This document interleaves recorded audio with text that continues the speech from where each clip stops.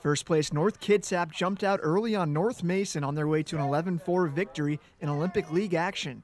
The Vikings put up 5 runs in the first inning and led 10-4 after 3. North Kitsap would add one more late in the game to close out the contest. The win keeps North Kitsap in first place in conference with a 7-0 record.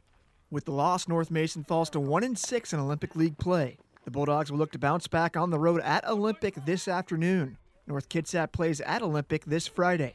For Fiber One Sports, I'm Sean Wells.